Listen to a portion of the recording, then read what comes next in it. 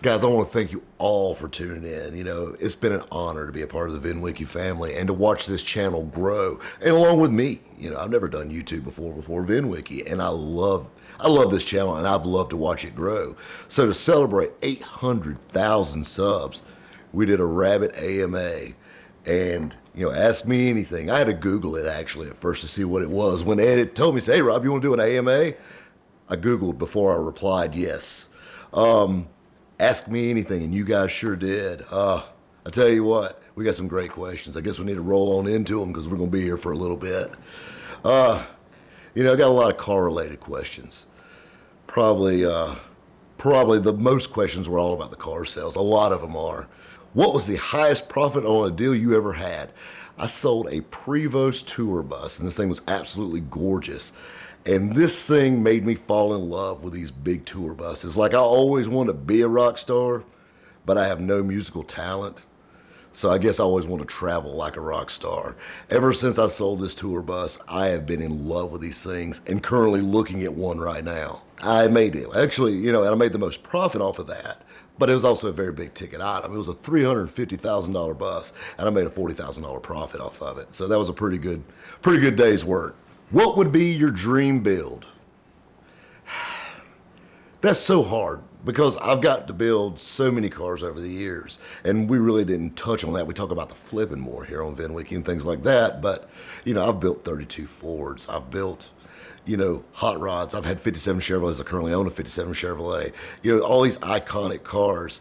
And I don't know. I mean, my dream build's whatever I see tomorrow that I want, you know? So it's really hard to say. That's another one. It's just hard to pin it down to one thing because for some reason I always find my way to find my next dream car. What is your favorite car you personally own? And I get asked this a lot. I do my questions on Instagram and things like that, and I get asked that a lot. And it always comes back down to one car. It's probably the least expensive vehicle I own, as far as the muscle car stuff, is my 1965 Malibu SS. I call it the Boo thing. A funny story with how it's got its name. This car came out of Atlanta, and it was built in Atlanta, sold new in Atlanta, and restored in Atlanta. And I bought it from a guy that was an older gentleman that was a father-son project, and him and his son restored it. And I bought the car as a flip. And it was kind of like a Pretty Woman kind of thing, you know, like I was Richard Gere and the Boo thing was Julia Roberts, and I fell in love with it and it was happily ever after. I've had the car for 5 years now, and I've had numerous people try to buy it, and I'll price it way out of the market every time because that's just that one car that's just so fun to drive. It's not the nicest collector car I own. It's not the most valuable by any stretch. But it's just that car that you can jump in and have fun with. And I think that's why Ed likes like the higher mileage Lambos or the Lambos with a bad deed, because you can drive them and enjoy them. I mean, if you know a bug hits the windshield on it or if it sprinkles rain on it, I just keep driving. I mean, you just have a great time with it. And it's a fun car.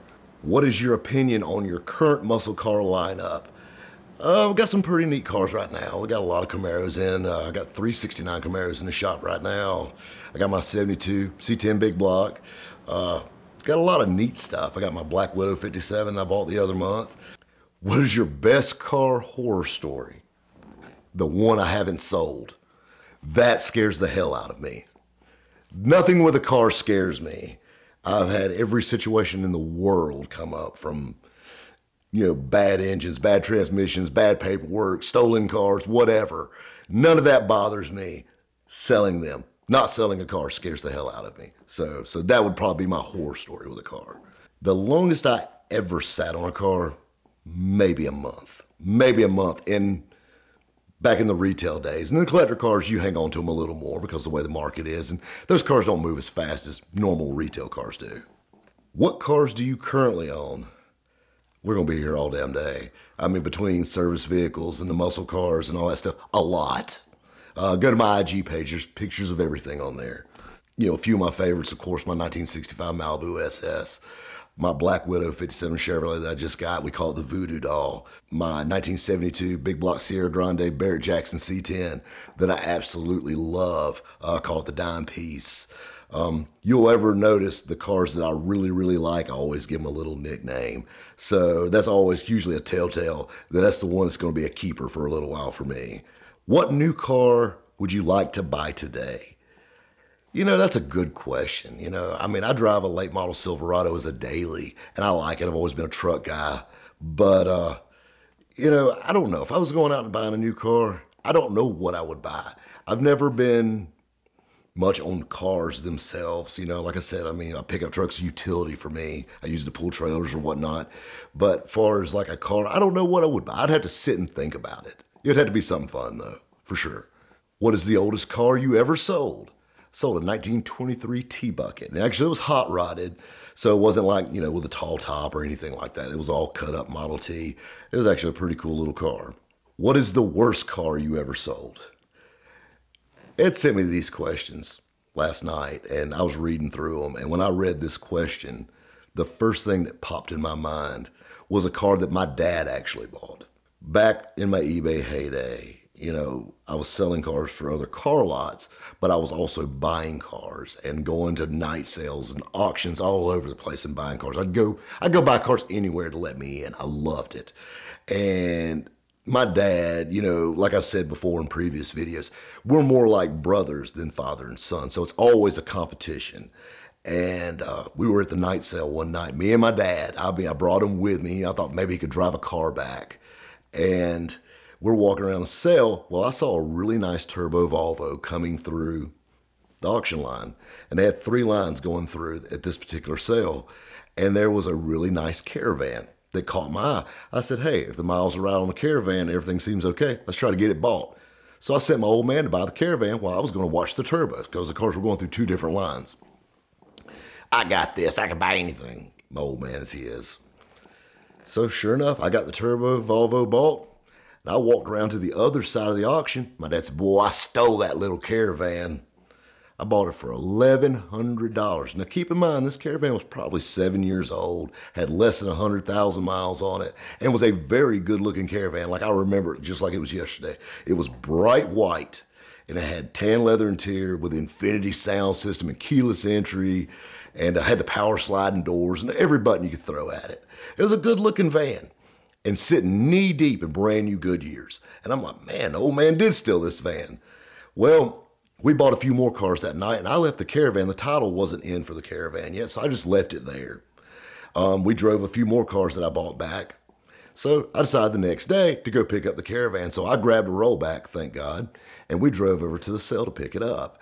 And I walked into the business office and I showed her my receipt. She handed me the key to the car. I walked to the back and I got in the van and I went to crank it up. And I thought I heard a tick when I cranked it up, but I didn't think nothing about it. And it was pulled into a parking spot with nothing in front of it. So I dropped it in gear and just pulled straight through and thought I heard a little tick, but it could be exhaust leak. It can't be that bad.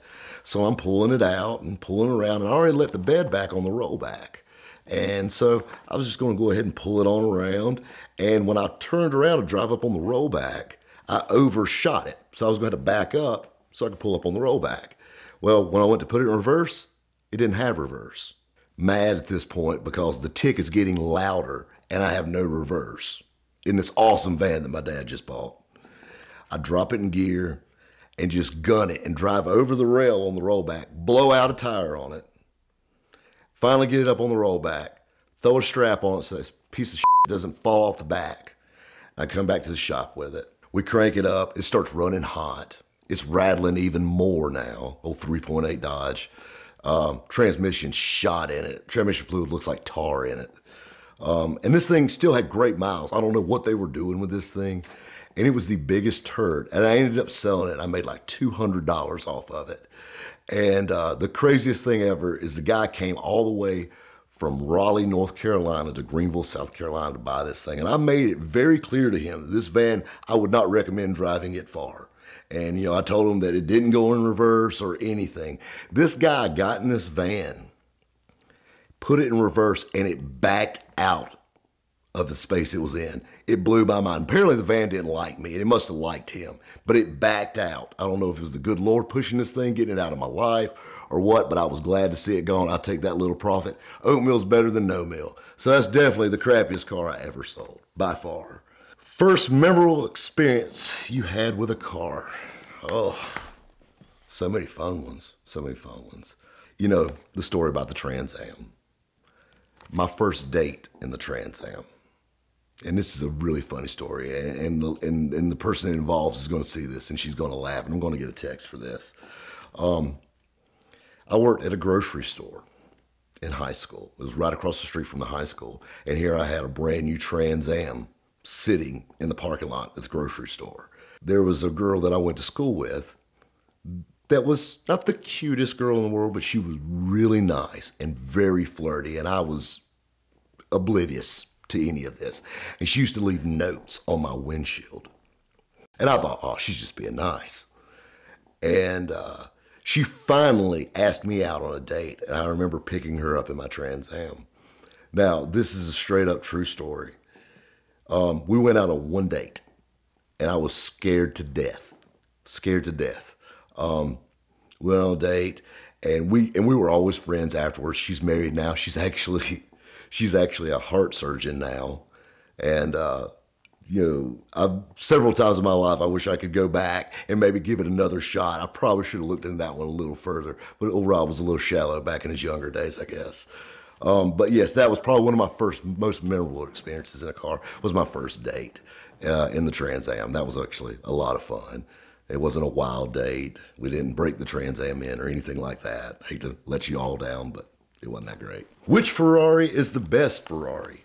I think Ed could answer this best for me because we joke around. We'll send texts back and forth.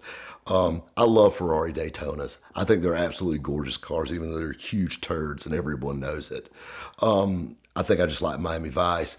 So my favorite Ferrari is the Ferrari from Miami Vice, which is not even a real Ferrari. So I guess which Ferrari is the best Ferrari is probably the one sitting in Ed's garage because I don't have to mess with it. Does Rabbit go on any rallies, events, or any particular car shows he enjoys visiting with, like SEMA, etc.? I go to SEMA every year. Big part of SEMA. I love it. I work with several large companies out there, so I help with promotional stuff. And of course, with the radio show, we do radio interviews for, later show dates and things like that with all the Discovery Channel guys and Motor Trend Channel guys. We have a lot of fun with it. That's the busiest 5 days ever. We hit the ground running when we're in Vegas, and the show's only 4 days, and it's nonstop. I mean, we're walking 8-10 miles a day while we're there, but it's a blast, and the after parties are awesome. If you ever get the opportunity to go to SEMA, you need to be there. Hey Rob, what's the worst mechanical failure you ever had to deal with on a vehicle you flipped or owned? In the collector car business, you can't be scared to spend a little bit of money to make your money. So I guess repairs, I don't look at them like, a failure, a mechanical failure. It's just kind of par for the course with the collector car stuff. Between 88, 94, and 95, and 98, OBS trucks, which year's your favorite? Man, I love all OBS Chevrolet trucks. If you want to talk about your 88 through 94s, I love the early SS trucks, your 454 trucks. Those trucks are always great. They're going crazy in value right now. And now just nice short bed trucks are. If I had to pick my favorite though, most creature comforts, probably better truck, probably the later year Vortec trucks are my favorite after the 454 SSs. Money, no object, what's your dream car? That's a good question. I don't know. It's like, I love so many cars. There's way more I like than I don't like. So asking me what my dream car is just depends on what day of the week it is or what I saw that I want now. My friends, I'll text something like, man, you see this? And then the next day it'll be a Prevost bus or a Ferrari Daytona McBurney kit or, a Volkswagen Bug or whatever. I'm all over the spectrum. Right now, I really want Motley Crue's tour bus. That's what I want. That's my current dream vehicle. I'd like to hear some updates on the mini truck. Well, you know what? You want to update on the mini truck? I got you an update on the mini truck. I don't even own it anymore. And so that's a pretty big surprise, I'm sure, for everybody. We actually started working on the truck, and we got a lot of work done on it. And because of all you guys, when it was sitting in the body shop, there was people actually coming in the body shop. And it was like they were walking in there taking pictures of this thing. And so like half of it was at my house and half of it was at the body shop. I had to find a new bed for it. And, finding parts for a 92 Mitsubishi Mighty Max aren't as easy as you think it would be. Those things have all rotted away or been beat to death. And I had to locate a new bed for it. I had the engine rebuilt for it. I did a lot of work to it. And it was, kind of in the middle of the body shop.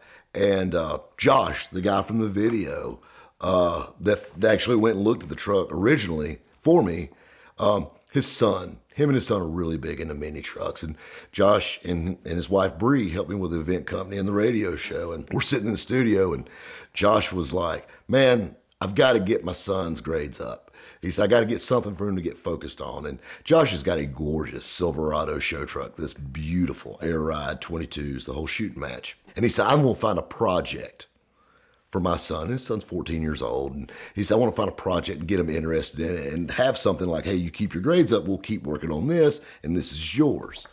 And so we're sitting in the studio, and the more he thought about it, I thought about all the projects that me and my dad did together and me and my grandfather did together. And I'm like, you like the Meth Bus Mini? He said, man, I love that truck. I said, good, you can have it. And I gave it to him. And now they're currently building it, finishing it, and we'll have pictures and we'll do an update video and all that good stuff. But, you know, at the end of the day, I love to make $1. But if you're my friend, I love you.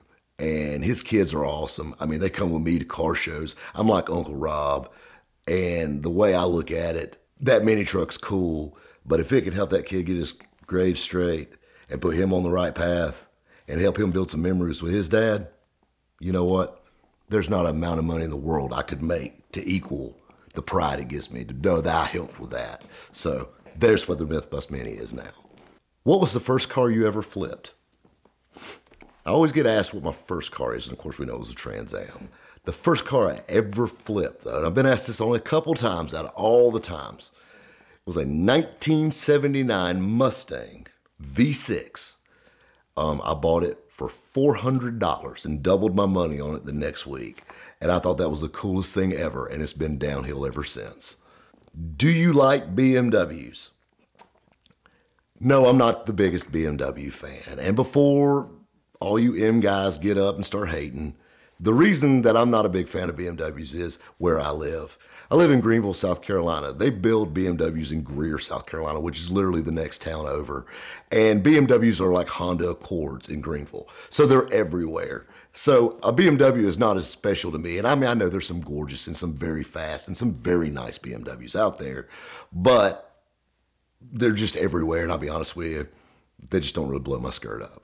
Cheapest way to do a high-speed cross-country run. Well, hell, on an airplane would be the cheapest. But the funnest would be like a Corvette or a cool sports car. Definitely. And you know, hell, cheapest, get you a C4 Corvette and do it. I think that'd be a lot of fun. All these guys are doing it with C7 Corvettes. What car are you most surprised as becoming an investment? And what are you surprised that hasn't been worth anything? You know, I was really shocked when I started seeing the Japanese cars. You know, I know the Skylines and things like that have always held their value well. But what the Z cars are doing now, the early Zs, and how, like the Acura Integras and the early cars, how these cars are really bringing great money now. I never would have thought in a million years that these cars that the chicks drove in high school would be valuable cars. So that one really shocked me. And I mean, I probably should have saw it coming, but there again, I don't exactly follow the whole JDM thing as close as I probably should. But that one definitely shocked me. Cars that I'm surprised with that aren't really worth nothing. I'll tell you one, it's like the Impala SS's, your 94 through 96 Impala SS's. Like, those are really cool cars. And you can still buy them extremely cheap. I always liked them, and I never really understood how they haven't took off yet. But maybe give them a little bit of time. Thoughts on the upcoming mid-engine Corvette? And I've been asked this one quite a bit also. I'm a vet purist. I'm old school Corvette. You know, my dad's had Corvettes my entire life. I've owned several Corvettes over the years. And I'm really, really weird. Like when the C6 Vets came out and they got away from the hideaway headlights, I didn't like that. When they changed the taillights on the Vets, I didn't like that.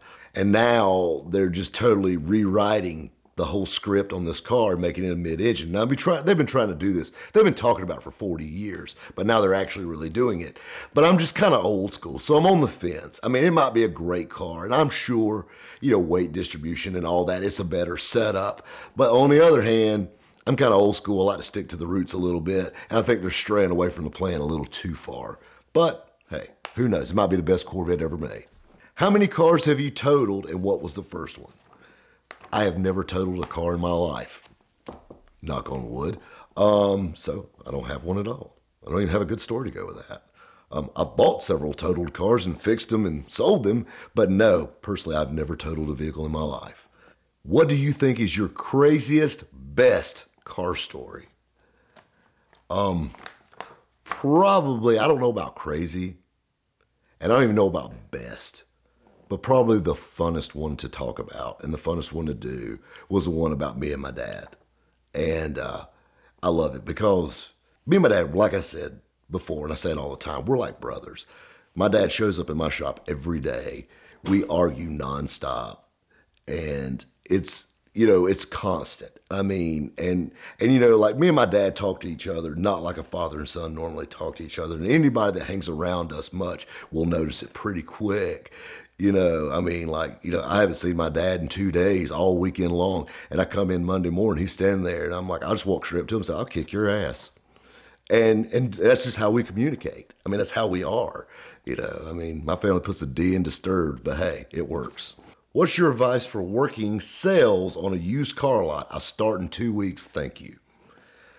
I get this question quite a bit. Guys that are wanting to get into sales, or guys that are already in sales or new to sales. And, a lot of these are no-brainer things. There's sales books and there's books on selling everywhere.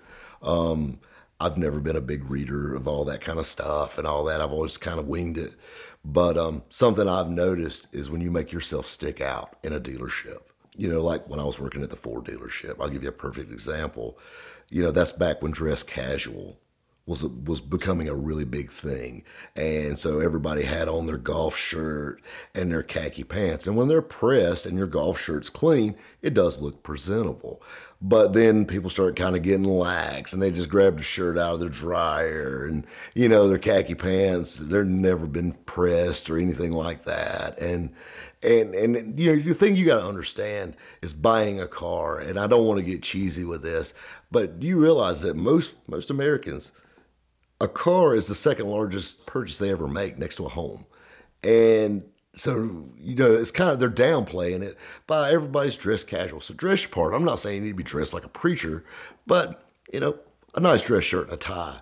You may not be the sales manager, but you can look like the sales manager. And that's the thing, a lot of times if you look the part, it really helps. And also, when you're the best looking guy there, I'll be honest with you, it's a self-esteem boost. So that keeps you going, because that's another thing, you got to stay in your zen. You're sitting there and you're starving to death and no customers are coming in, but you got to keep yourself happy, because if your mood starts drifting off and you do get a customer, it reflects. And so you got to stay, in your zen, in your positive spot, and in the zone, I guess you would be. And so that's something I tell people all the time, you dress for success. I think it's a big thing. I think that was the biggest reason that I did well at the Ford dealership. I really do. I had people come up to me all the time. Nobody wore a tie in that dealership, but I did. And, I wore, starch dress, dress pants. I always wore a nice starch dress shirt. And, and of course I had a gold ring on every finger, but that was a whole nother ball game. But that's the thing. When you walk up, you demand attention, and, you're not selling a Ford. You're this guy that's selling him this is like a major purchase for them. So, you know what? You make yourself look important, you make the sale important, and you make the sale. So I think that's really a big thing, is dress for success. And I think that gets downplayed a lot, but I think it's really important. What's the one car deal that you couldn't put together no matter how hard you tried? I had a few that were, that I had to work really hard to get. And not to brag or toot my own horn or anything like that, but if they came to buy, I was selling them a car. I never really had too many times when somebody left and the opportunity was there and I didn't take it. I wasn't scared to push it, kind of like the Fusion guy, and his wife there with the cubic zirconia engagement ring, or, just, going the extra mile. I mean, I did what it took to make the sale. I mean, like selling the Dodge truck. I spent all day with that guy. but I got the deal done. And I think that's another big thing is, sales, everybody thinks, well, they test drive the car and then they sit down in your office and you're doing paperwork. There's a lot more to it than that. You're building a relationship with that person. And then you gotta, tackle that hurdle. And now you go over to how they're going to pay for it. And, talking to somebody into buying a car is nothing. A new shiny car, they sell themselves. Getting the financing and getting all that done and building that relationship with that person and making them feel comfortable with you. That's what actually closes the deal. The car is just a byproduct. And that's the thing you got to understand. And I tell people this all the time with that. There were some deals that, we might have got some better financing in there for them or something like that.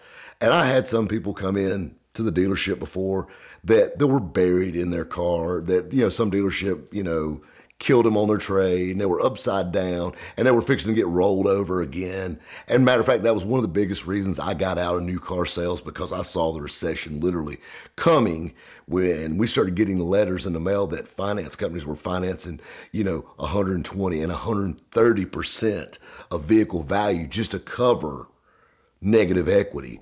And I'm like, dude, you can only do this so many times. And I'm like, ugh. Numbers were starting to slow down a little bit, so I jumped ship before that baby went out. How did you meet the VINwiki guys? Well, I don't know about the VINwiki guys. I met the VINwiki guy. Actually, kind of a cold call. I even know exactly what I was doing when I messaged him. We just started the radio show, and we wanted a really good call-in guest, and we wanted someone from the Southeast. And we're scrolling around, and I came across Ed's video on YouTube from the Today Show, and Matt Lauer was interviewing him, and they were talking, and I'm like, this dude's in Atlanta. This would be a great guy for my radio show. And me and a buddy of mine were sitting in an Italian restaurant in Greer, South Carolina, when I messaged Ed for the very first time, and he was our very first calling guest on our radio show. And literally, I knew nothing about radio at all. I had like 6 weeks of very informal training, and we just kind of went with it, and it's took off, and it's done phenomenal. And he was my very first calling guest.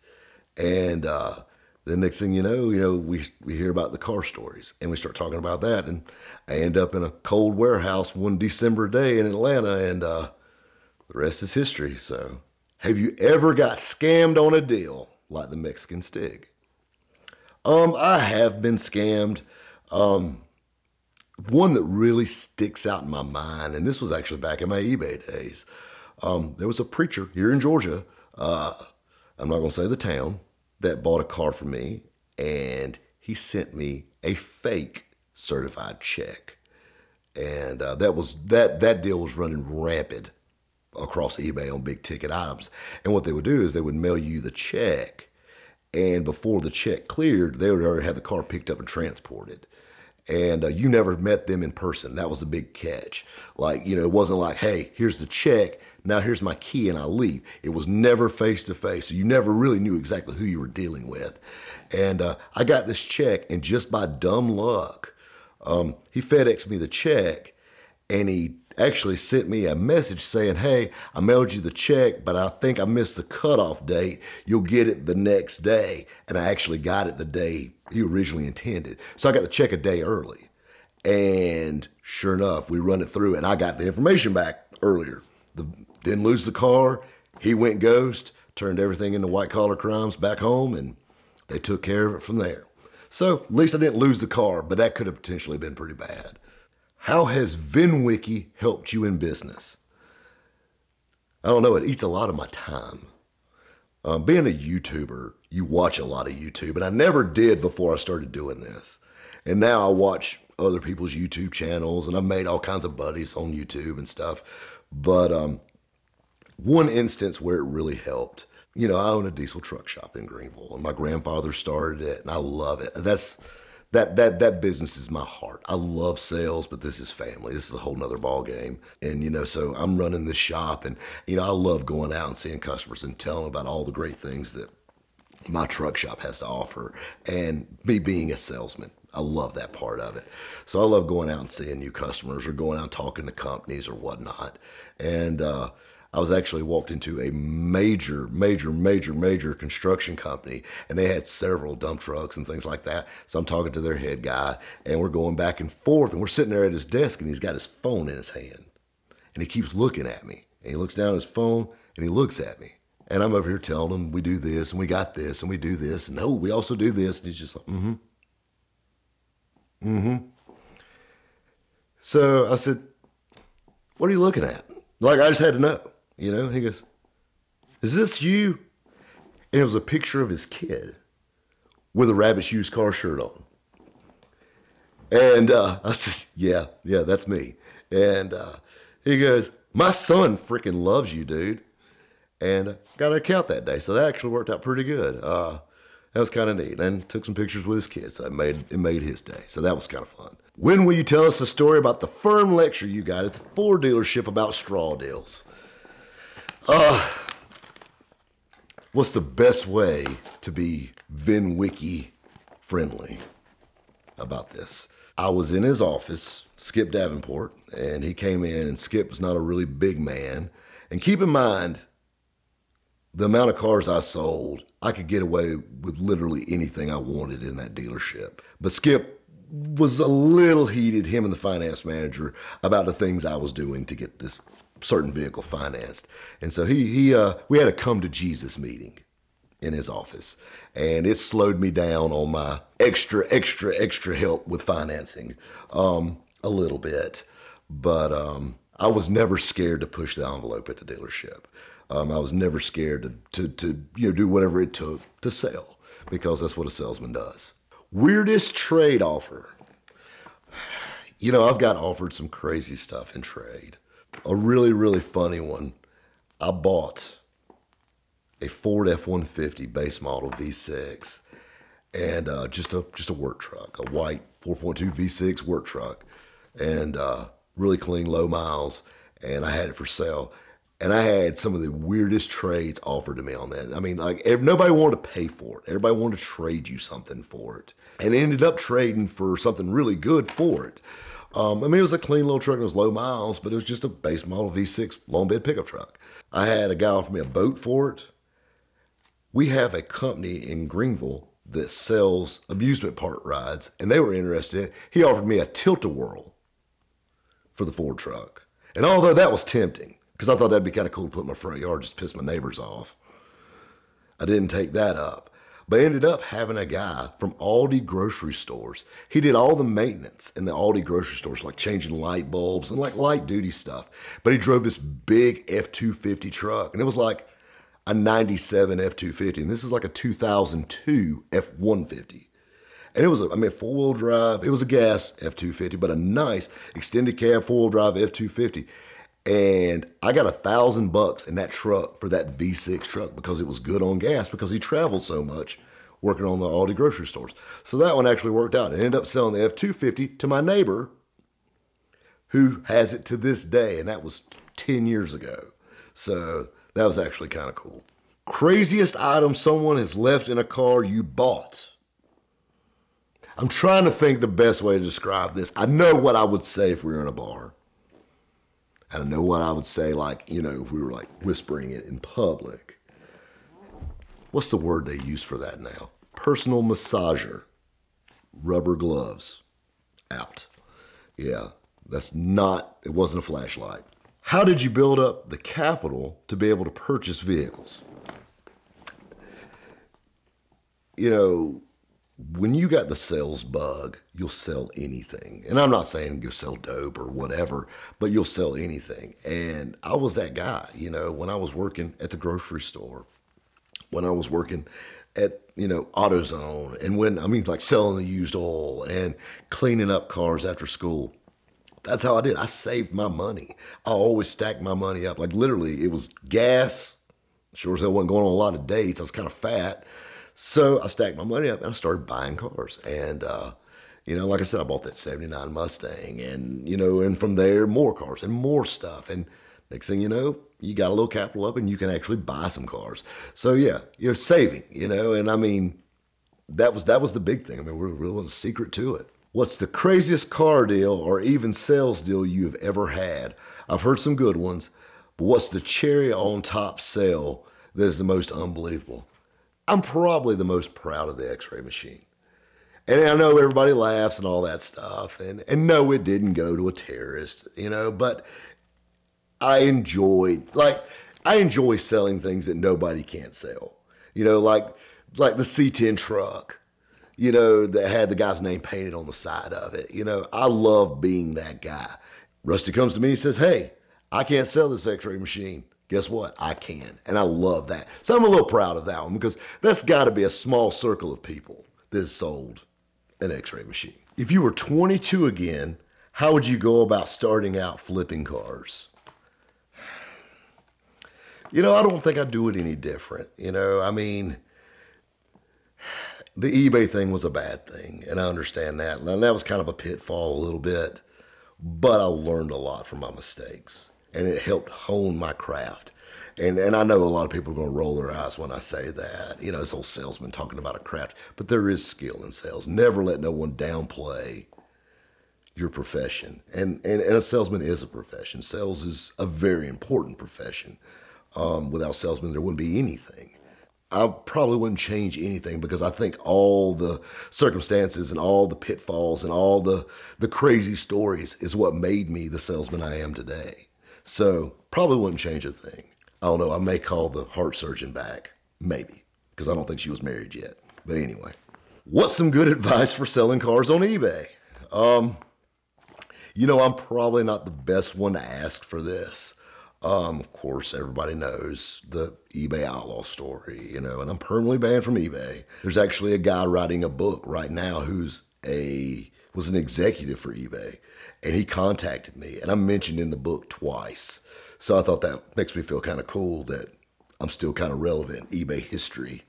But, so that's kind of neat. But no, I'm probably not the best person for that. But I'll be honest with you, eBay car sales are kind of off right now. I don't hear anybody bragging about what cars are doing on eBay anymore. There's so many different better sites and better ways to sell cars. Certain things probably still do okay on eBay. Like I said, I don't really play on it too much. If a witch, a single mom, and a porn star walk onto the lot, who do you help first? Well, why run down and help one when you can walk down and help them all? Hell. This is the thing. You treat the porn star like a lady, you treat the single mom like the porn star, and you treat the witch, well, you treat her nice because you don't want her to put a spell on you. So I guess that's probably how I'd handle that, and probably try to put all three of them riding. Here's one that I was actually looking forward to get. What's the most you ever lost flipping a car? And nobody's going to believe this. No one's going to believe it. I have never technically lost on a car, ever. I've had some I broke even on. I've had some I had to drive a little while, but I sold them for what I had in them. I have bought vehicles before that I've had to literally sell everything out of the inside of them that was left in them to clear a profit. But I still profited off of it. I have never technically lost on a vehicle, and that blows a lot of people's minds. But if you remember back in one of my early, I don't remember which story it was talking about I bought a van that was full of satellite boxes, and the only way I profited on it was from the satellite boxes, but I still didn't lose. And I had some that, like I said, I drove them for a little while and I sold it for what I had in it. Or I had some that I just broke even that I sold for what I had in it, but I've never technically lost on a vehicle, ever. When was the first moment in selling cars and stuff where you thought, man, I'm really good at this? I was reading this question last night, and you start thinking back in my younger days, and probably my earliest memory of selling cars, and this was before the Camaro or the '79 Mustang. My dad had a car lot, and we had a '94 Lincoln Town Car. It was white with navy blue leather interior, and it was a salvage title car. Car had been rear-ended, and we repaired it. And I'll never forget, we were riding around and my dad was talking to someone on the lot, and an older couple came out to look at it. And they wanted to test drive it. And here I am, I'm 14, 15 years old. The car was almost brand new. and I was sitting in the back seat going on a test drive with them, and I was telling them all about this car. And hell, I barely drove a car, and I'm telling them all about it. And they ended up buying it. And I'm like, damn, I'm pretty good at this. So I think that was one of the first times. And then shortly after, I got a little capital up, and I bought the first car, and it's been downhill ever since. Most dangerous car deal you ever made? I've been to some shady places to buy cars. I've been to some shady places to deliver cars. Probably the most scared I've ever been dealing with a car deal is I had a lady that was wanting to sell a car. And I bought a lot of cars from individuals. And she lived in an apartment complex on the west side of Greenville, which is kind of the rougher side of Greenville. And at the time, it was extremely rough. And she had a Ford Taurus there that her mother left to her when she passed away, and she wanted to sell it. And I remember making the deal with her on this car and watching people like dealing drugs like one car over from us. And I'm thinking the whole time, if I don't get stabbed and get this Taurus home, it's going to be like a friggin' miracle.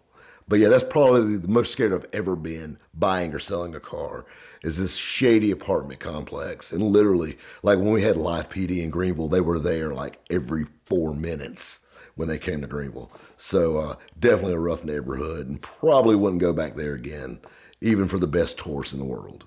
Have any of your clients from your stories ever seen these videos? And if yes, what was their reaction? Big damn fan. Thanks for watching. Yes, several people have actually. The lady I sold the van to, she loves it. She thought it was absolutely epic. Her kids have a YouTube channel. So they're kind of all into the YouTube thing. The guy I sold the Patina 69 C10 truck to, his son found it and showed his dad. His parents loved it. They thought it was hilarious. The Brick Mason, he's seen the truck, the Dodge truck, the Grandma's Got Credit story. He thought it was absolutely hilarious. So several people have seen them, and they've all liked them, and they've seen them, for the funny part of it. We're not here to talk trash about anybody. We're just having fun and we're joking around. How did you get that buttery smooth voice? Well, it's not from drinking milk, I promise you. Years of smoking, years of being in smoky comedy clubs, lots of coffee, lots of late nights, lots of stress. It's gave me this voice that has been compared to some of the best descriptions of it I've ever read. Was my voice was like Morgan Freeman and Sam Elliott had a baby, and honey poured over gravel. That one still gets me. But yes, everything your mother told you not to do is what gave me this voice, basically. And because my mom told me the same things. Rabbit, how did you manage to fight off all the ladies with your suave self? Believe it or not, that's not that big of a problem for me. I know I let on like the ladies, man, and all that stuff, but it's really, really not that big of a deal. I'm a pretty smooth talker, but after that, it kind of drops like a rock. How many wives have you had? I've been married twice. I was married for 5 years the first time. I was married for 9 months the second time. A funny story with that. When I got divorced the first time, I was down in the dumps, and my attorney is one of my best friends. I grew up with him, and I'll never forget, I was sitting in his office, and I was all down in the dumps. I mean, I'm 25 years old. My world's coming to an end. Me and my wife, I'm getting a divorce. I'll never forget, I'm sitting in his chair in his office, and he had the leather chairs like this, and I'm sitting there, and I got my head down. He just pats me on the back real hard. He says, Rob, chill out, brother. He said, man, everybody's getting divorces now. He said, hell, I'll give you a third one for free. Well, I came back in the second time for my second divorce, and he told me, he said, I was bullshitting with you about that third one for free. So we laughed, and but another funny tidbit with the divorce thing is, the guy that served my first wife with papers is a really close friend of mine too, who ran a limo service, and he used to hang out at my shop all the time, and so we needed somebody to serve papers. And James was always available. So I sent James over to serve her with papers. And in the few years in between my marriages, James found the Lord and became an ordained minister. And he actually married me and my second wife. So James is a very, very useful guy. And at the time when he married me, he also catered my wedding because he also had a barbecue business. And he was also a licensed mortician at the same time. And he was still driving a limo on his off nights. So this guy had the hustle like no other. We definitely need to get James on VINwiki. He's definitely got some great stories too. Is this even a word? Your witticisms just roll off the tongue. Have you always had the gift, or has years of filling time on radio honed it? Radio's helped, but I've always been witty. I've always been real quick. I've heard this several times before. A lot of people tell me that I got a tongue like a razor blade because I can cut you so quick and you don't even realize it. And I think stand-up comedy is what helped me with that. Because, working different clubs in different places, certain jokes work, certain jokes bomb. So you got to be pretty quick to turn that around. And so I think the years of stand-up comedy not only helped me with this deep voice, but it also helped me with my wit a little bit. How many times have you been in the jailhouse for any reason to bail out or be bailed out, etc.? I've never been in jail. I've always been on this side of the bars. I have bailed a few buddies out over the years, but no, I've never been to the Gray Bar Motel. So that's a good thing. I'm going to try to stay. I've made it 40 years without going to jail, so I think I'm going to stay there, stay on this side of the bars. How does rabbit function? What is the day-to-day in the life of the rabbit? Well, I wear a lot of hats. You guys all hear the car sales stories and all that stuff. But, I own a diesel truck shop, and I sell collector cars. And I have a radio show, and I also own an event company. I usually get up and make my first cup of coffee and get ready and eat a Pop-Tart, usually on the way to work. Non-fruit flavored, if anybody wants to send any. I made a post on Instagram, and I got like 20 boxes of Pop-Tarts, but they're all like cherry flavored. But still appreciate it. Still, just no fruit flavors next time. And eat a Pop-Tart. I jam out. I'm a big music guy. Always jamming out. I get everything rocking and rolling at my shop, and I start looking for cars online. And, maybe I find a car to flip, so I may run off. And one of the cool things about working at the shop is, I can leave and kind of come and go as I need to. So that gives me the opportunity to pick up these cool deals or go find this next odd car, or this next car that's going to be the great story on VINwiki. So it's kind of a lot of fun to do that. I check my social media quite a bit. I'm probably got my phone in my hand more than any teenage girl in the world.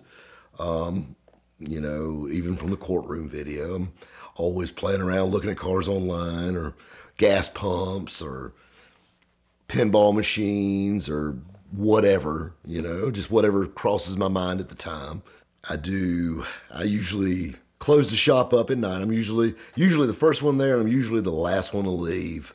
I also keep a lot of my cars at my shop, so I get to piddle with the cars, and I can tinker because I still like to get my hands dirty. So it's nice to take a break from the 75,000 phone calls I get a day to just get under the hood of a car, or water sand a car, or wash one of my cars, or take one out for a drive to go see a customer, or something like that. So there's a lot of fun doing that. Here lately, been doing a ton of podcast interviews. So usually about twice a week, I have a podcast interview with some podcast or radio station somewhere else in the country. So those are always fun to do. And then usually I film a radio show during the evening.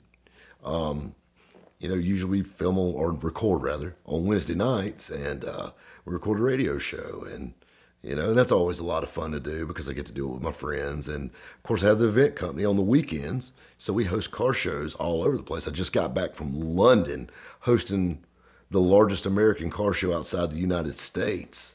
So that's a lot of fun, and we travel all over the East Coast doing car shows. We always have a blast doing that. So that's a lot of fun. I stay on the move, and of course flipping cars and coming down here and aggravating Ed, and just that's kind of my life. Just kind of kick around, have fun with it. That's the best thing is every day. That's my number one goal, is to laugh and have fun with it. What is your favorite brand of beer? I don't mind having a beer every once in a while, but not a real big beer drinker. I'm not a real big drinker at all anymore. I think I drank enough in my 20s and early 30s that I decided to give my liver a little bit of a break. And, I've always been able to control myself. And when I see something's becoming a problem for me, I know I need to stop it. My number one goals in life have always been making money and family. And when you're doing something that starts affecting those things, I know I need to make an adjustment. And, staying up all night and drinking all night and working all day is definitely not going to work together well. So I kind of put it down. And like I said, I don't mind going out and having a beer once in a while, but as a rule, it's about one beer and I'm done for 2 months. So I don't drink a whole lot anymore. Who did you take to prom? Ashley Jones. My prom was going to make me feel really old when I say this, was in 1998. We had an outdoor prom in downtown Greenville at a place called the Carriage House. It's absolutely gorgeous, still is to this day. Matter of fact, just talking about this, that song All My Life with Casey and JoJo starts playing in my head. She had a silver dress, a long silver dress, and I'm dressed like a tall 13-year-old in a tux. And we took my GT Mustang downtown. And one of the best memories, I'll tell you what's the craziest thing is, most teenage guys, their memories getting laid at prom. My memory at prom was worried about my car sitting on the side of the road in downtown Greenville. And how we'd dance and then I would walk over to the side of the Carriage House and look and see if my car was still there. That was what I was really worried about. Ashley was a great girl. We dated all through high school, super nice. We laugh all the time about prom and all the after party stuff we used to do. And it was a great time. Glad it's over with though. Rob, please explain what a JCPenney gal is. Asking for a friend. Sure. JCPenney gal, talking about the quick wit, was one of those. I love how that term even came about. It was actually the very first VINwiki story, or the very first time I sat down to do VINwiki stories. I don't think it was in the first one, but it was the second one I did. It was just one of those things off the top of my head. It's like JCPenney, it's at the mall, but it's not that nice.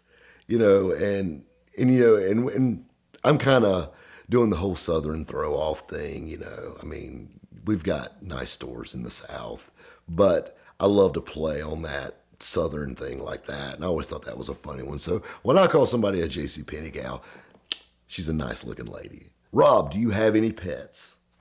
Actually, I do. Of course, everybody remembers Sprocket from my eBay days, my little Chihuahua. I had him all the way up through my first divorce, and getting back to the partying thing, it's kind of hard to keep up with a dog when you spend several nights away from home. So I used to take Sprocket with me to my shop, and he would sit in my office. And he was the coolest little 3-pound Chihuahua ever. And I absolutely loved that little and he's like my little homeboy. But I knew that he was lonely. I mean, I was never around. I was always gone or going out.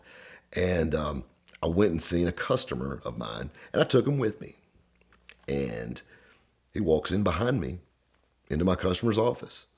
And there was a guy that worked there. He goes, "Is that your dog?" I'm like, "What dog?" "Oh, yeah, that's Sprocket." And Sprocket, if I stopped, he stopped. He just followed me everywhere I went. And he said, my little girl would go absolutely crazy over him. And I said, "How old's your daughter, sir?" She goes, "She's 10 years old." And I knew the guy. I knew where he lived. I knew he was pretty good people. So I actually gave Sprocket to him. A weird thing about Sprocket is that dog followed me everywhere, but he would never sleep like in the bed like dogs like to do. He would always sleep in his dog bed at night. Well, a few weeks later, I come back to see my customer, and next thing you know, there's a picture on this guy's desk of his daughter and Sprocket. And he goes, my little girl absolutely loves this dog. He said he curls up right beside her every night and goes to sleep. I'm like, a little But, you know, actually, that girl now is in college, and Sprocket he's got to be 16, 17 years old now and still around.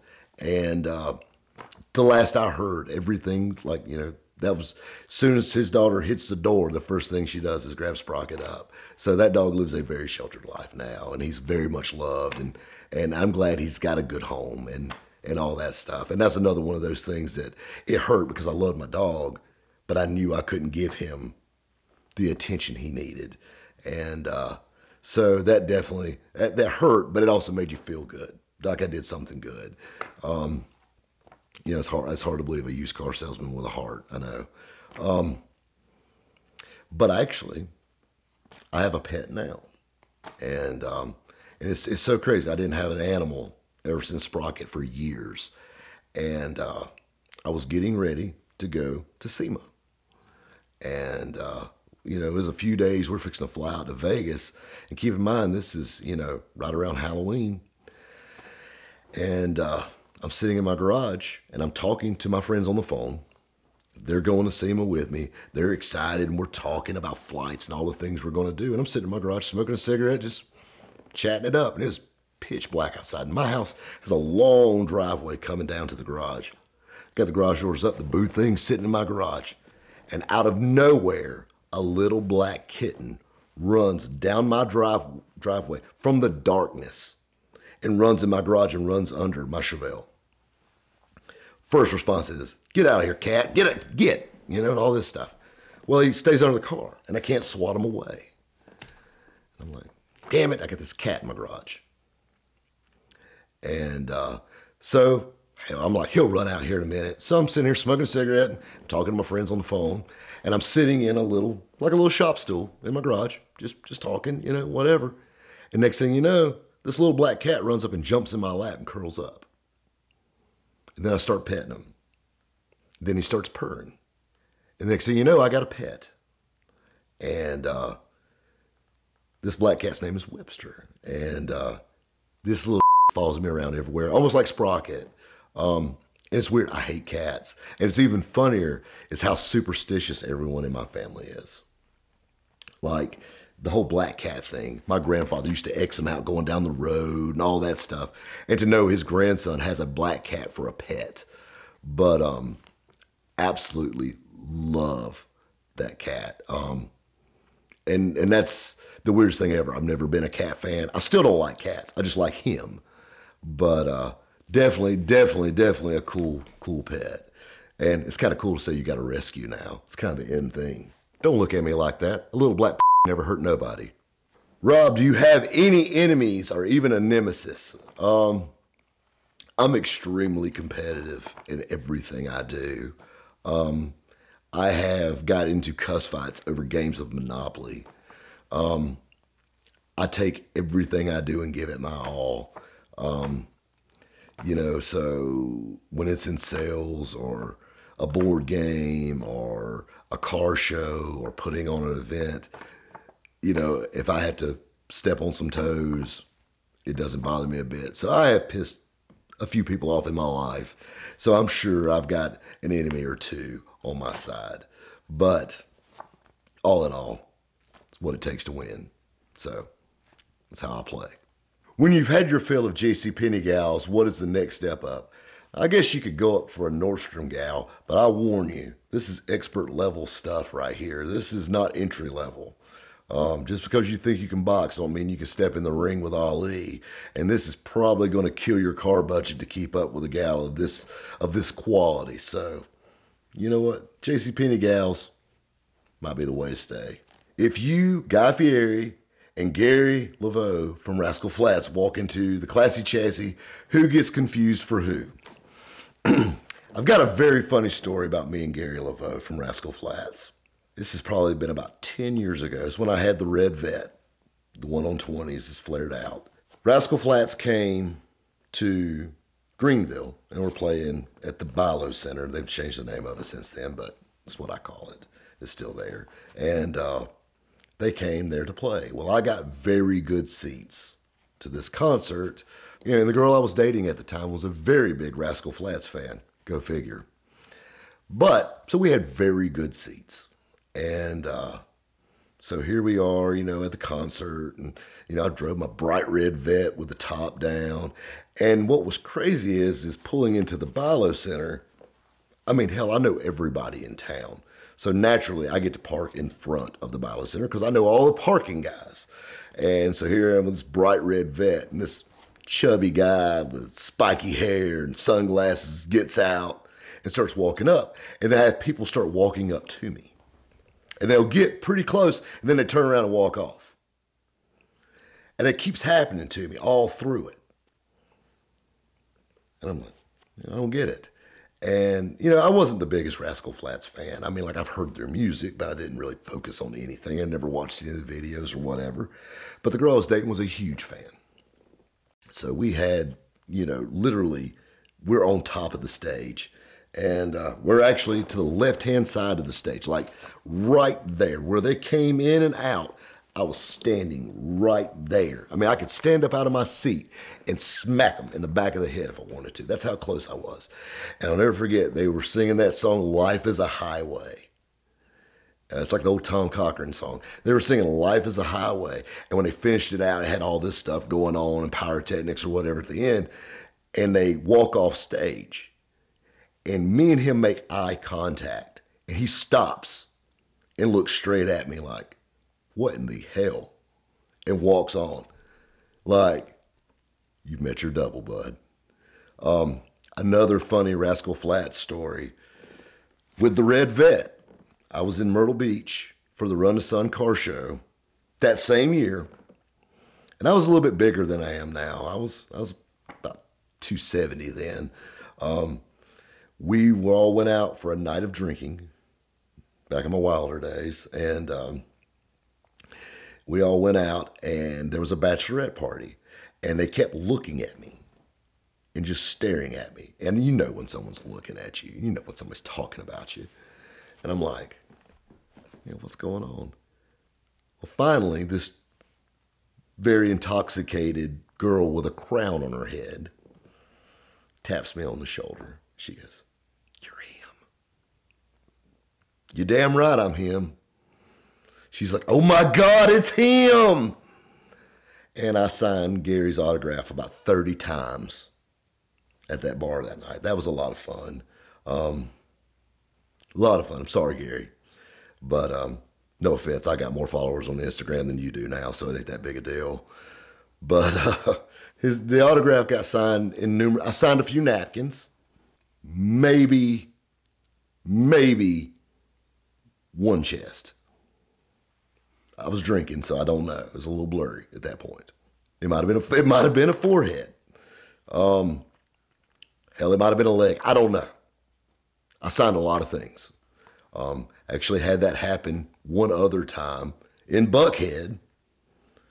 We were at a bar in Buckhead and didn't have the red Vet with me, but I was at a bar in Buckhead and I was approached by a army of bachelorettes from a wedding party, for a bachelorette party. And I got circled by them and they made me sing Rascal Flatts to them. That one blew my cover pretty quick. I joke with people all the time when I first started in radio.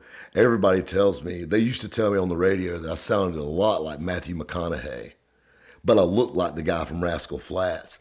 Talk about being dealt a hand.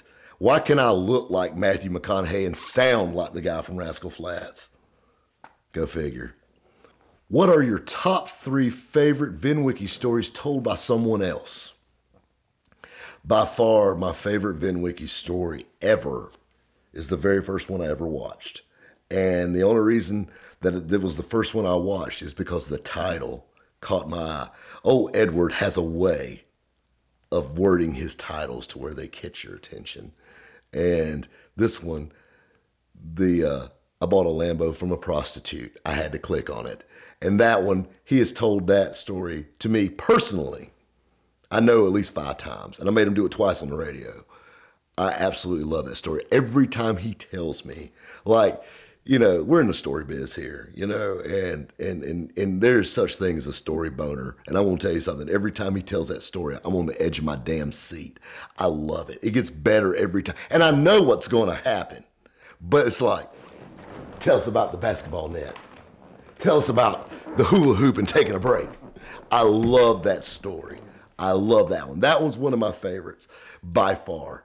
You know, I love Casey's videos. I love what he does with Genius Garage, so I like his videos. I love making fun of his really tight shirts. You know, I really like Doug's videos. I really do. And I'm not saying that because he's like 4 foot tall and wears extra medium shirts. I'm saying it because I really do like his videos. And I live to give Doug a hard time. And that's the reason I give him a hard time is because he sent me to trailer park hell to get that damn Mercedes. We will never be even, Tiny Dancer. What did you want to be as a kid? You know, I don't want to get sappy on you guys, but I've always wanted to be a salesman. I don't know if it was born into me or whatever like that, but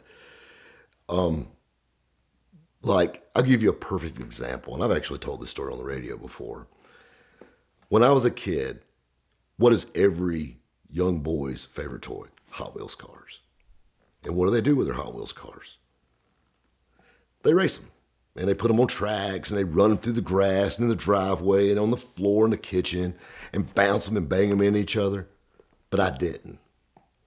I kept my Hot Wheels cars pristine. I'm not like those weirdos that keep them in the packages, but I'm talking about like I took them out, but I kept them pristine and I always kept them wiped off. And you remember those light brights, you know, the thing that you stick the little pegs in? I would make a sign that said Pitts Used Cars. And I would line all my Hot Wheels cars up. I had a desk in my room, and I would line all my Hot Wheels cars up in perfect rows and position them different. And I would play car lot. And that's what I remember doing with my Hot Wheels cars. I remember taking trades and like negotiating deals with myself on Hot Wheels cars as a kid. So I guess I was destined to be a salesman, I guess. I mean, that's just, like, I remember that. That's kind of a sappy rabbit moment, but it's the truth, straight up. If you weren't flipping cars and hosting the radio show, what would you be doing? You know, I don't know what I'd be doing. Cars have always been such a major part of my life. The radio show kind of fell in my lap. But cars have been such a big part of my life and selling cars that, I mean, I've never really known no other way. Like, I took breaks from selling, you know, cars, you know, I mean, I went 6 months. I sound like a drug addict. I went 6 months one time. 6 months clean, no sales. But it's the truth though. Like, if you got that bug, if you got that addiction, and I mean, it's just like a thrill selling for me.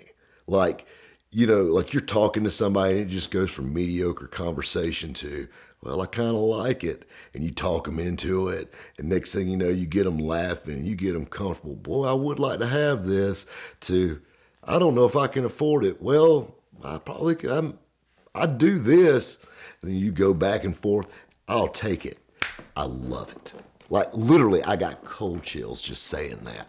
I love that. So I don't know no other thrill. And I mean, like I said, I've never been on drugs. I can only imagine that's the only thing you could compare it to. You know, because for me, that's a thrill. I love to sell. And so I don't know what I'd probably work at a 7-Eleven or something if it wasn't for selling cars. Do you get recognized in public a lot? Actually, a lot. When I was in London, I had people coming up to me right and left. Airports, all the damn time. Actually, I almost missed my plane taking a selfie and signing a shirt for a lady. Whenever I buy milk at the grocery store, apparently the dairy department everywhere is a fan of Rabbit. Because whenever I've took more selfies with people holding a gallon of milk than I think anybody else in the world.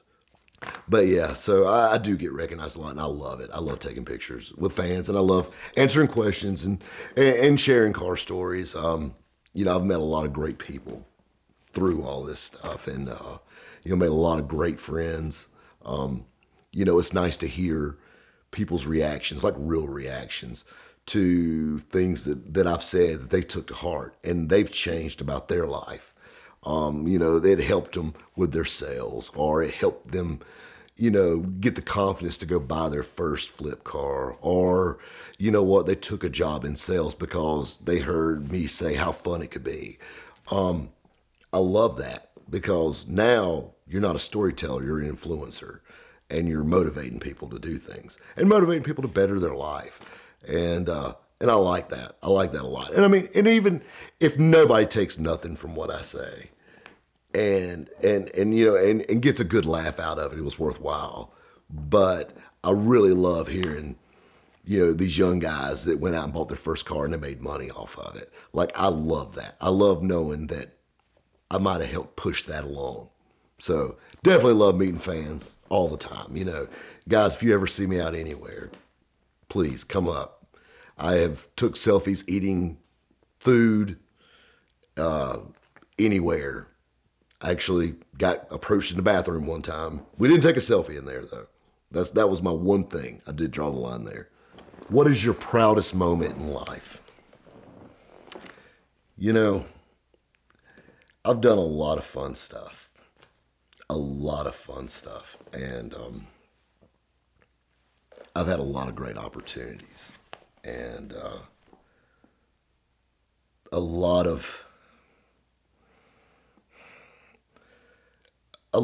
a lot of opportunity that a lot of people will never get. And I realize that, how fortunate I am. But probably the proudest moment of my life, hands down, out of everything I've done. And I've done some pretty crazy and I'm not gonna lie. But probably the proudest thing, the proudest moment for me. I do a car show for Hendrix Motorsports, and you know, every year it's at Christmas time, and we raise money for the Shriners. And you know, I charge them nothing. I work literally in freezing cold temperatures all day long. You know, we got all the speakers set up. We're playing music. You know, we're announcing, and you know, I'm walking out with a wireless mic and working the crowd over. Then we go into the big auditorium they have there at Hendrix, and we do, you know, a live auction, and you know, I love to get them riled up. So I'll walk out there with a wireless mic, and I'll walk out in the audience.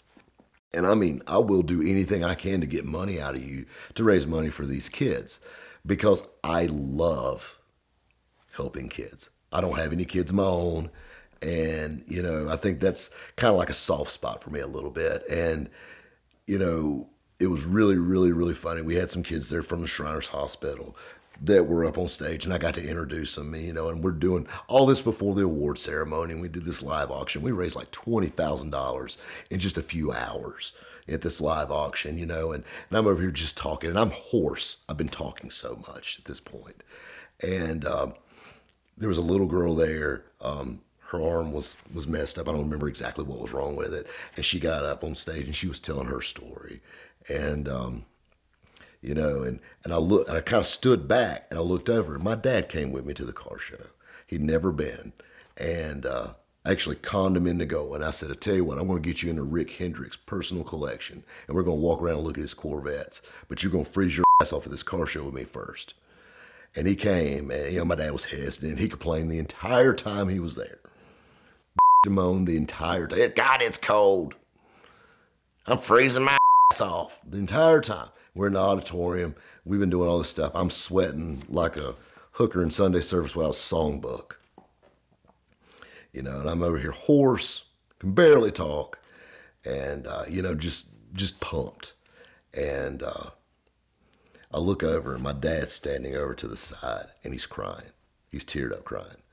And you know, my dad's not that guy, even remotely. You know, my dad's the macho, drag racing, you know, all this stuff guy. And it struck me because I'd never seen my dad cry before like that, ever. funerals, anything. And that really let me know, like, hey, I'm doing something right, you know? And of course, I did what we usually do as father and son. I said, suck it up, you big pussy. And went back on stage and finished up the show. But, great event. I do it every year. Christmas for Kids car show at the Hendricks. At the Hendricks race. Man, that choked me up. I can't even finish that. At Hendricks Motorsports in Concord, North Carolina. You definitely need to check it out. They're online. It's a great show. You don't want to miss it. It goes to a great cause. Next question before I get sappy. You seem so cool, calm, and collected. Do you believe in God, and what is your religious affiliation?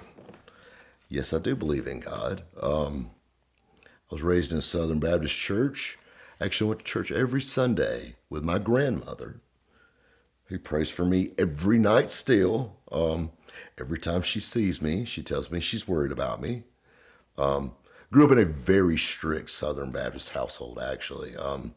My mom and dad were a little lax with it. They weren't quite as bad as she was. I'll never forget, she actually gave me a whooping for having a deck of playing cards because they're the devil. And then later on, I'm reading Doyle Bronson's book, Super System. But anyway, I'm not a perfect Christian by any stretch of the imagination, but you know what? I've read through that book a few times, and I don't think any of us are a perfect Christian, actually. All you can do is try to live as good as you can. So I'm definitely not one to disciple to anybody or anything like that. But yes, I do believe in God, and I was raised in a Southern Baptist church. I'll never forget, I actually got a Bible for my grandmother for Christmas. I hadn't read it in months. And there was like a church camp during the summer. And if you learned a certain amount of Bible verses, you could go for free to this church camp. And I wanted to go. So I was sitting in my room trying to memorize these Bible verses. And my dad walks into my room and he sees me reading the Bible and accused me of looking for loopholes. But of course, there again, that's how me and my dad are. And that's just another fun dad moment. What's the best car to pick up chicks? Drop top Corvette, red in color, can't miss. I just think there's something about a Corvette that attracts women. I don't know if there's an aphrodisiac in fiberglass, but I don't know how the exotic car thing works. I don't know how it works for them, but I don't know, for me, America's sports car always did the trick for the JCPenney gals. What's the most redneck thing you have done? I've done a lot of redneck things in my life.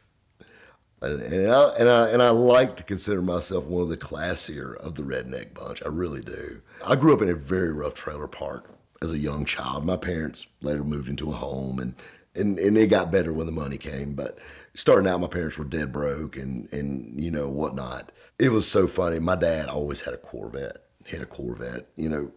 Ever since I was 2, he's had a Corvette. And we lived in a single wide trailer in a ratty trailer park, but my dad owned a Corvette. Priorities. And probably one of the more redneck things I remember is I remember riding to church, sitting in my mother's lap. And I'm probably 5 or 6. And I was kind of a fat kid anyway, sitting in my mother's lap in a Corvette, driving to church. And this is the part. Now keep in mind, now if you've done this now, in 2019, they would put your ass under the jail. But sitting in my mother's lap, and the only thing that my dad had to say to me, don't touch my dash. Parenting done right, kids. That one's got to be up there in the most redneck things I've done. That's pretty high up on the list. I'll be honest with you, if it's any higher than that, I probably don't want to admit it. I was probably wearing my little white Easter outfit. What's your favorite brand of shades and why? Oakley. Actually, it's a funny story with Oakley sunglasses. I've had a pair of Oakley sunglasses on my head practically every day of my life since I was 19 years old. I bought my very first pair of Oakley sunglasses in Myrtle Beach on spring break. And ever since then, I've always had a fascination with overpriced plastic. I've ordered several pairs. I have several hundred pairs of Oakleys now. Probably about 6 years ago, I ordered a pair of custom Oakley sunglasses. You know, you can customize them online, and ordered a custom pair. Well, they called to survey me about Oakley sunglasses. So my girlfriend was in the mall. I'm sitting in the car killing time. Hey, I'll take a survey for a free pair of sunglasses. Mr. Pitts, how often do you wear Oakley sunglasses? I said, every day. She said, so 2 or 3 times a week? Twice a week? Once a week? I said, every day. She's like, okay. So, Mr. Pitts, how many pairs of Oakley sunglasses do you have? And I said, about 150. She's like, wow. She said, so back to the question. So you wear Oakley sunglasses every day? I said, every day of my life. I said, since I was 19 years old, I've had a pair of Oakley sunglasses on my head, rain or shine, night or day. I have been married twice, divorced twice with Oakley sunglasses on my head. Every funeral I've ever been to in my life was with a pair of Oakley sunglasses on my head. I said, I wear them every day. I said, I literally only take them off for 3 things, and they all start with S. And I said, I'll let you fill in the blanks yourself. And this lady at this point is laughing her off. She's like, do you mind? This is recorded. Do you mind if I share this? I'm like, I don't care. Mail me my free glasses. Well, I get an email and another phone call from Oakley. And they actually used some of my information and some pictures with me in the cars for an advertising campaign called One Icon. And I got a lot of free stuff. Well, I started sending them pictures of all the Oakleys. And I said, hell, I even have an Oakley display case. And the guy was talking about, how in the hell did you get that? I work here and can't get one. I'm like, you got to know people. Yeah, so that was really cool. And so I've always been a big fan of Oakley sunglasses. Actually, the problem I have now is I own literally one of everything at least. And I own my favorite. Now these aren't Holbrooks, but hell, I got to look and see what these are. These are Catalyst. And I like these. I like the Wayfarer style glasses, but I love the Holbrooks, and I've got probably 20 pairs of those. But the craziest thing is, out of all the sunglasses I've got from them, and like I've got leather-bound books, like these Oakley books they send out to like representatives and stuff that they send me, and like all this crazy insider Oakley stuff, and I got the watches and all that stuff. But like out of all the pairs of Oakleys I've got, and I mean I've got, you know, over the tops and, you know, the race back ones and the limited edition ones, and I got a pair of rose gold ones they only made 4 of. And all this, I've got all these odd glasses. I wear like the same 3 pairs over and over again. And the 3 that I wear are probably the cheapest of all of them I own. And I like those the best. But I've always been a big fan of Oakley shades. My old man is a big fan of Oakley shades. It all started with him stealing my sunglasses, and I pretty much stocked him up too. What is the advice you would give a car or non-car related salesperson to change how they look at life?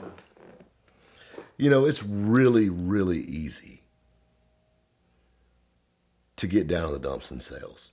No matter how good of a salesman you are, if the crowd's off, if nobody's there, you can't sell cars. You know, so there's a lot of variables to it. So it's easy to get down in the dumps about it. Or you see people getting into sales and they're, you know, well, I only made a couple $100 on this car. And I get that question all the time from people. They're down in the dumps. Well, I must not be good at this. I only made $500. And this is what I tell them. Do you realize if you made $1 off the car you sold, you've done something that 2/3 of America can't do? And that's actually make money off an automobile. Because what do they do with their cars? They trade them in. When you trade them in, you're losing every time, guaranteed. No matter what they tell you, you're losing. And you've done something that 2/3 of America can't do. You've made money off an automobile. And so, you know, that right there puts you at the top of the class in my book. And at the end of the day, you know, everybody hears us bragging about the home runs and the big sales and, you know, selling Prevost motor homes or big money hot rods or selling cars to porn stars. But at the end of the day, we all talk about our home runs. But the base hits, those $1,500, $2,000, $3,000 sales is what pays the bills. Because those are what happens most common. Just like those base hits is what usually wins the game, not the home runs. That's only in storybooks. And I remind people of that, you know, to keep your head up and keep trudging along, because you will hit that big deal. It's inevitable. You're going to hit it. You know, I take sales a little closer to heart than most people. I mean, you know, people really look down at car salesmen sometimes, but, you know, just like I said before, you know, you've got to hone your craft.